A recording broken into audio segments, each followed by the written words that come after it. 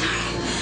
Look, I've wanted to be with you for a long time, but I have to know if we do this tonight, who am I going to be for you? Myself or Emily?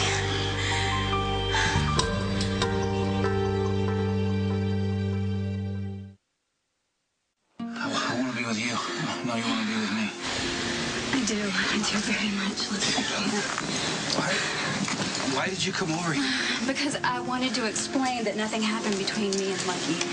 You didn't see what you thought you saw. What happened? Did I frighten you? No, I definitely want to do that again. I mean, everything I said before is true. You're fascinating, you're infuriating, and I can't seem to stay away from you. But I don't want to be some fuzzy memory from a drunken night. So tomorrow, when you sober up, if you're still interested, give me a call. You know where to find me.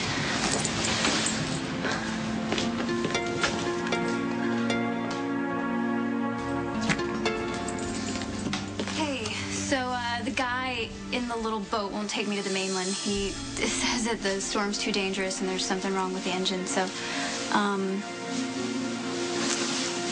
I was wondering if maybe I could stay in one of your guest rooms.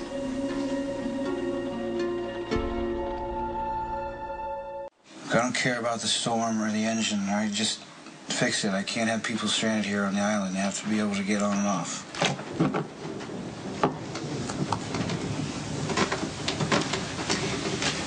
I didn't mean to get him in trouble. I just want to apologize for the way everything turned out. Where did you get that robe and gown? Maid. She laid it out for me. Yeah, just like in the movies. And then Alfred brought out brandy and tea. It was amazing.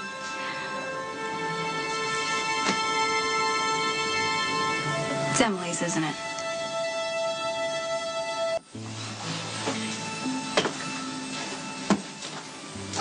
All of Emily's things are supposed to be out of the house.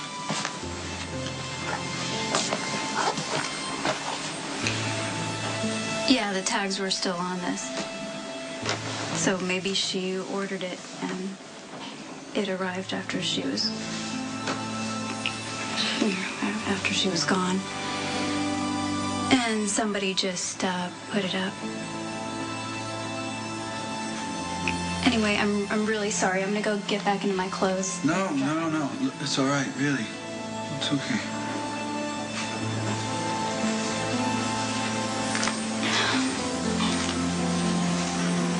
Nikolas, I didn't mean for any of this to happen.